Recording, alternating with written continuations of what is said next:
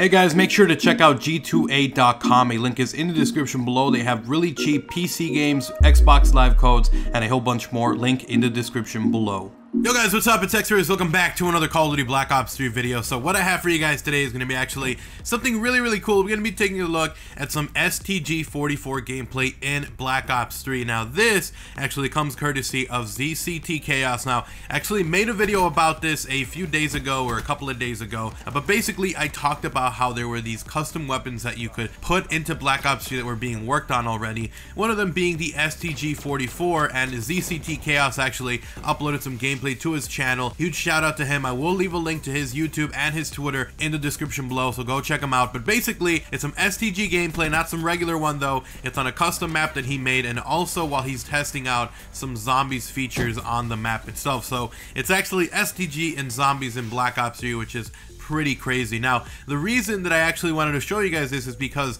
like I said in the other video, there are so many possibilities about what you can do in Black Ops 3 with mod tools, and especially I saw yesterday on Twitter that a lot more invites are actually coming out now for the alpha mod tools. I don't know if it's going into beta now, if they're just opening it up as an open alpha or just inviting more people. I'm not really sure at all, but I did see that a lot more people were actually getting invited yesterday on Twitter, and so we'll definitely see. With a lot more people, it means we're gonna have a lot more features, a lot more maps, a lot more weapons, a lot more projects going on within these zombies, and also the multiplayer community for custom stuff. And I'm really excited to see that, because most of the stuff I've seen so far has been absolutely amazing, has been really awesome to see, and the growth and everything is going to be amazing this year when everyone is releasing these custom maps and these custom modes, etc. It's going to be so much fun. But yeah, so yesterday more people were invited to it. I saw that, and then I saw that ZCT Chaos actually uploaded some gameplay as well for the STG-44, and I wanted to show it to you guys just so you guys could see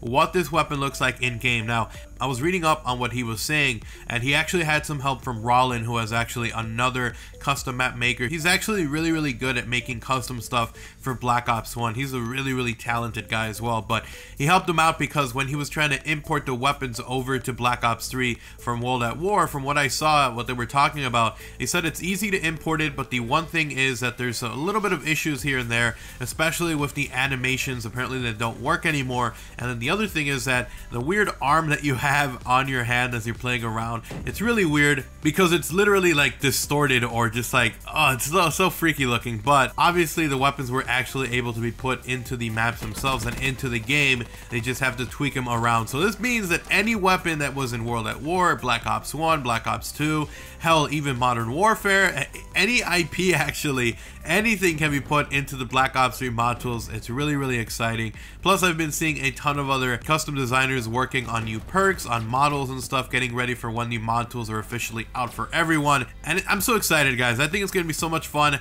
I'm so happy that Treyarch decided that this was the move they wanted to do towards the end, where they have custom tools for everyone to use. Just smart move on them. I'm really happy with that, and I can't wait to see what the community comes up with. But anyways, thank you guys so much for watching the video. Hopefully you guys enjoyed it. Make sure to drop a like on the video. It does help out. It is appreciated. And if you are new, if you enjoy content like this, if you want to see even more in the future, make sure to subscribe and turn on notifications so you don't miss a single upload. Lastly, if you guys want to, make sure to go ahead and follow me on Twitter for updates, news, info, and more. Link in the description below. And I'll see you guys next time. I'm out. Peace.